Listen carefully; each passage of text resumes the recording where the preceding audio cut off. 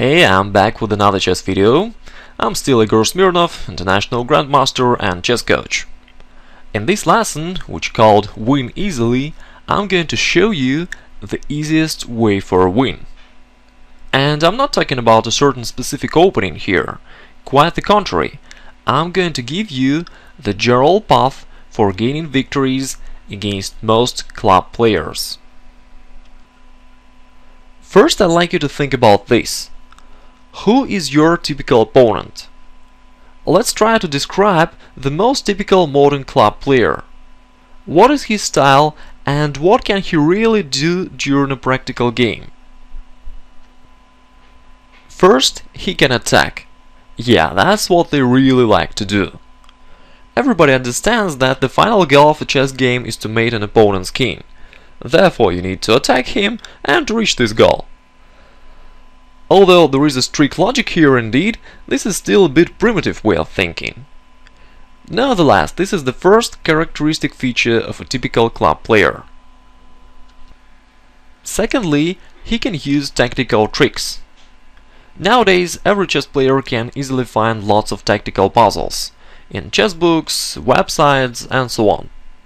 That's why many players have a good tactical vision, and those who have an attacking style of play can usually implement tactics in their games.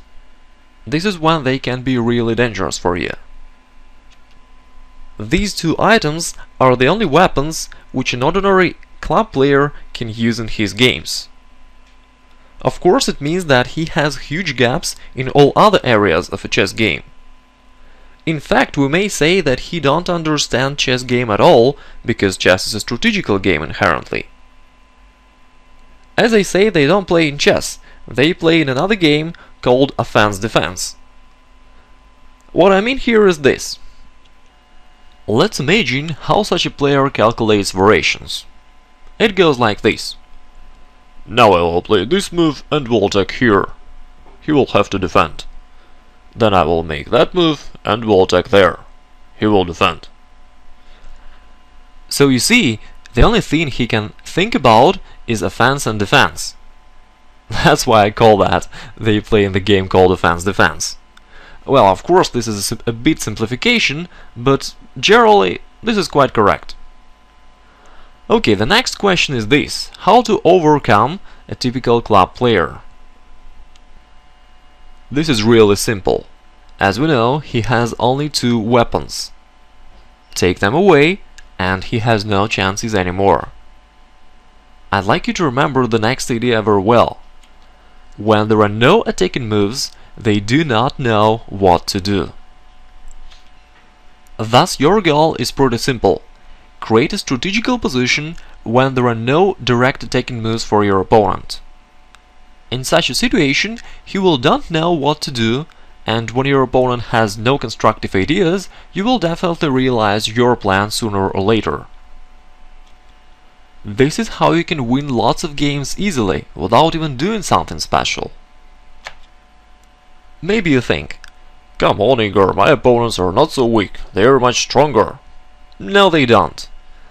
Most of modern players don't have a real understanding of a chess game. So this portrait, which we discussed a bit earlier, is quite typical for lots of intermediate players and even for some of the title players as well. Now I will show you some examples, and I'd like to make a special note. These are the games between well-known grandmasters. Thus, if this idea is correct for them, then it's definitely correct for your current opponents as well.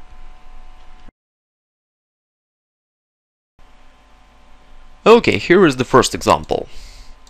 d4, knight f6, c4, we can see king's Indian defense. First moves are standard.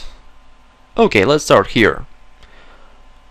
In this position, black has a few possible plans. He can play e5 like he did in the game, he can play c5, which is also very popular nowadays, or sometimes black even may try to push b5, after some preparation of course. He can play like a6, c6 and then b5. Therefore, black has a few plans, and that's why it makes sense for black to make castling first, because black needs to make castling anyway. And after that, depending on the white's next moves, black can decide which plan is more suitable for the current situation. You know, this is not even chess understanding, this is a simple logic. Therefore the e5 move is not so good for black. Okay, white played knight e2, c6, bishop g5, and here black played queen a5. What do you think about this move?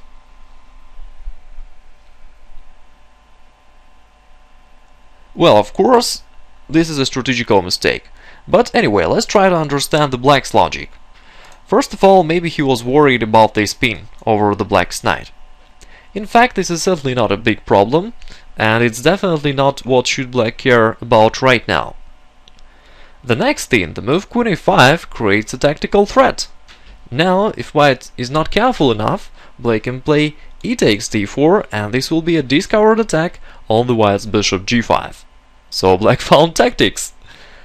And as I told you earlier, if they can attack, they will attack, because this is the only thing which they can do. Strategically, the move queen a5 is a huge mistake, however. Because first of all, in an opening we need to develop our pieces and not to move a queen. At the early stage of a game, I mean. Secondly, in king's Indian defense, white usually attacks on the queen side. Therefore, we may predict that in the future white will push the pawns there, and the black's queen will give white extra temples for an attack. So, certainly the queen is misplaced there. Okay, white played queen d2, knight d7, d5. By the way, here black already experiences some problems because of the wrong position of his queen. Now white is threatening to take on the c6 and to win the d6 pawn then. And since black don't have a queen on the d8, he don't have a convenient way to protect this pawn. That's why black has to take there and to release attention. Here black plays h6. Okay, I will not criticize this move too much, it makes some sense, but nevertheless I don't like it too much, because after bishop e3 this pawn is under attack and black can't make castling right now, so he will need to spend additional time for preparing development. And the white's bishop on the e3, by the way, is standing pretty well. Here, except attacking the h6 pawn, it also controls this diagonal, which is very good for white. Okay, here black played a6. Probably black is preparing b5, trying to attack here. Again, as I've already repeated many times, attack is the only thing which they can do, so they will always try to attack. Now, let's talk about some strategical things. As we already know, in the king's Indian defense, it's usually white who is attacked on the queen side. That's why if black tries to push pawns there, it will rather helps white, because it will create weaknesses in the black's position. And it will simplify the white's task for opening lines there. And last of all, a6 is just a wasting of time while black still has an undeveloped position. Therefore, we may say that a6 is a huge misunderstanding of a chess game. And by the way, again, I'd like you to know that the black player is a grandmaster. Okay, white played knight g3, then h5, bishop d3, knight h7. Okay, this is a knight back, which places the knight on the edge, and it's quite difficult to explain this move and what is the reason. Perhaps black was trying to prepare and play the move f5 here. But of course it's quite ridiculous, because first of all, anyway black needs to make castling first. Secondly, since black's position is undeveloped, the move like f5 is quite a suicidal idea. After opening of the position, the black's position will fall apart. And additionally, the black's king side is already weakening by his advancing of the h-pawn. Therefore, this idea is definitely wrong. Okay, white simply castled, black also made castling. Now already we can see that white can use a standard plan, attack on the queen side, white can play something like rook b1, then push b4, and he will get a very good initiative position, and the black's queen will give white an extra temples for an attack. In the game, white found another, and even more interesting idea to realize the similar plan. He played a4. Now the white's plan is that after any next black's move, he played knight c5 in the game, white can play b4, and after queen takes b4, a5. Now the queen is in the cage, and white is going to play rook b1 and to simply win this queen. And black has no sufficient defense. Now let's say if he goes knight b3, white will simply play queen b2. It creates a pin. On the next move, white will go rook a4 or rook a3 and will win a game. Therefore, during one of the next moves, black resigned. And here is the next example. d4, knight f6, c4, we can see the Nimzo defense, queen c2. Okay, maybe it's a bit early to start commenting, but anyway, I'd like to make one note here. We need to understand that the white's idea of playing queen c2 and then a3, which gives white two bishops advantage, breaks the base principles of a chess game, because in an opening we need to develop pieces. Well, I'm not saying that queen c2 is a mistake. It's possible to play it, yeah, it's quite okay. But anyway, if you play such a move, you must understand that you make a move which breaks the base principles of a chess game, and that's why you need to be careful after that. Black played castling, a3, bishop takes, d6, f3. What do you think about this move, by the way? Now we can see that white did all the pawn moves and some moves of the queen, which generally should be incorrect, because in the opening we need to develop pieces again. I guess that white player did these moves without even any thinking, because these are the book moves. And this is actually the point of this lesson. Lots of players play chess without even understanding what they do, and without any real understanding of a chess. Black played c5. By the way, c5 is an attempt of strategical refutation of the white's previous mistake. Normally, in such a situation, white should play knight f3 and protect the pawn, right? But in this position, this move is unavailable for white because of his previous move knight f3. And that's why white has to take on the c5 now. So black player understood that the white's move f3 is a bit dubious, and he tried to exploit this situation. This is actually what a real strategical thinking is. Okay, now white has to give up his center, and bishop g5.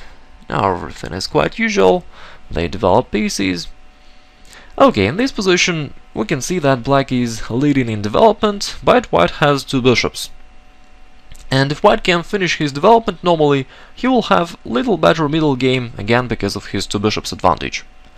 That's why black found an interesting way to restrict the white's bishops. He played queen a5, and after knight e2, e4. The move f takes e4 is forced, and now we can see the black's idea. The move f takes e4 blockades the position. Now the white's bishop on the d3 becomes passive, and the black's goal is to bring one of his knights to e5 and to keep the position blockaded. After that, the white's bishops will not be active and will not be dangerous for black. By the way, I'd like to emphasize that the move e4 is not an attempt to attack and to mate the white's king. Definitely not.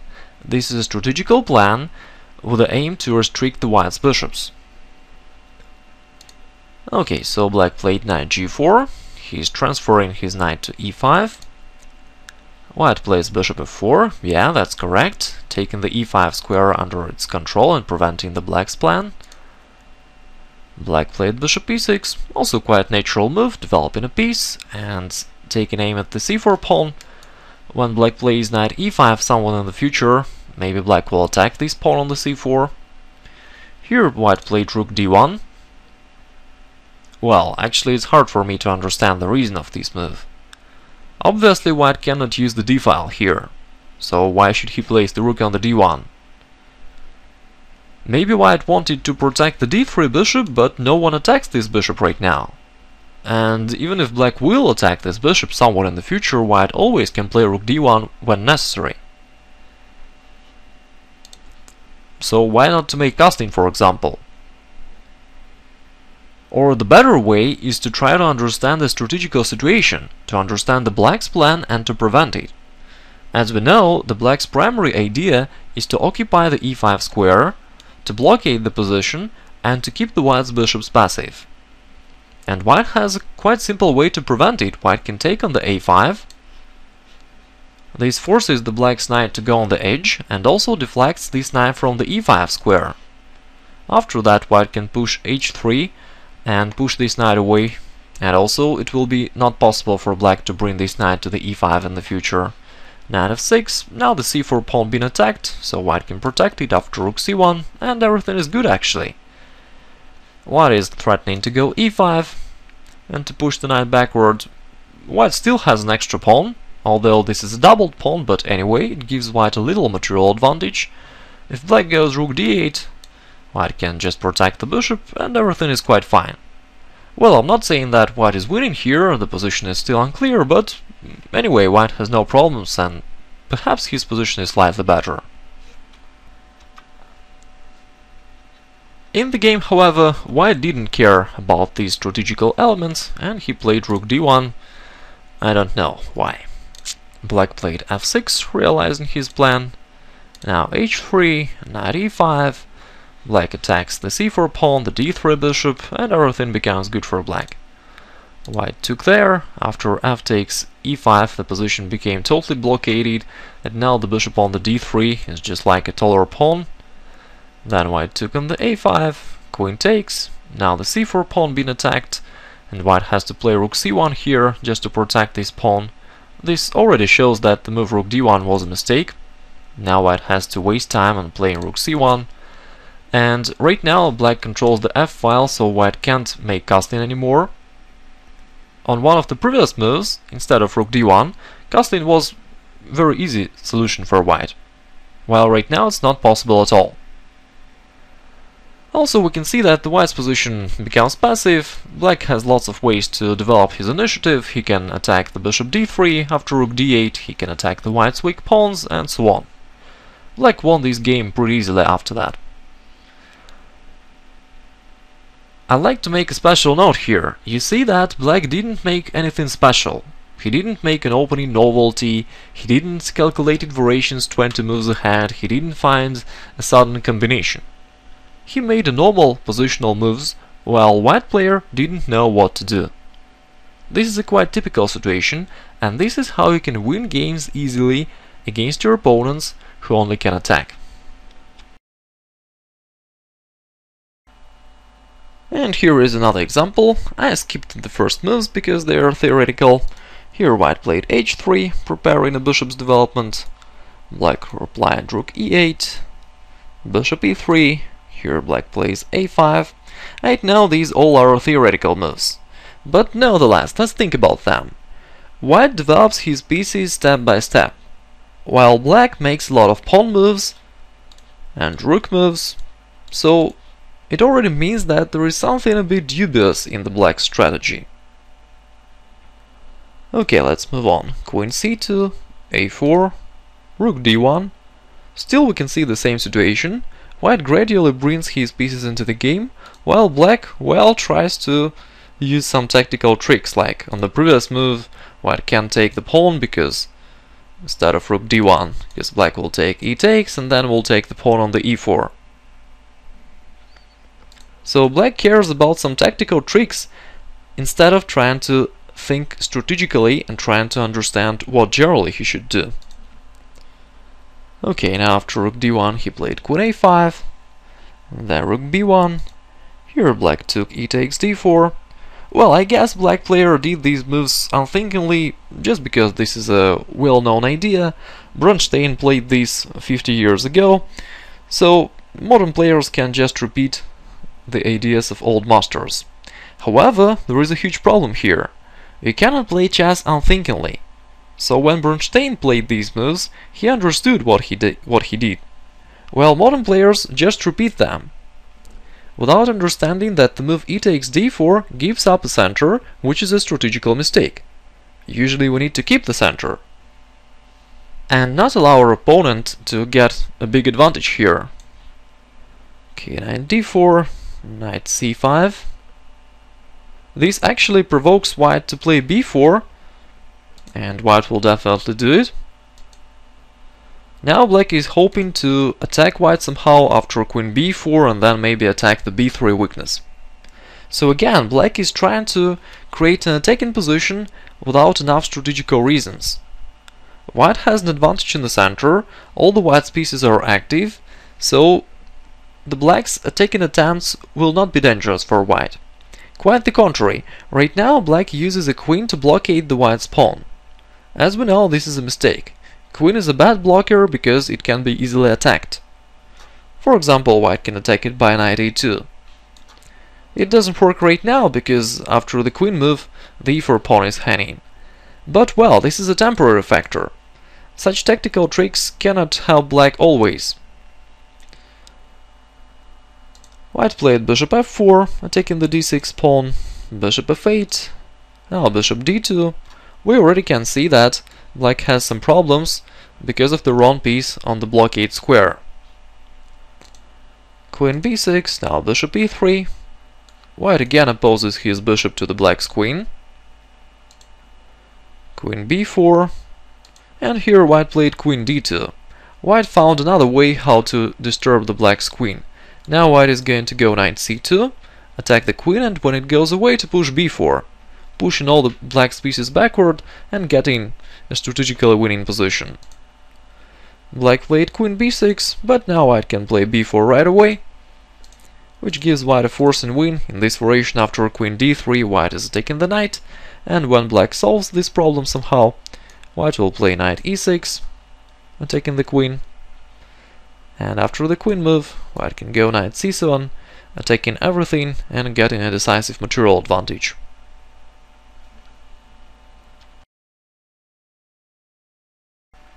A general conclusion from this lesson is pretty simple.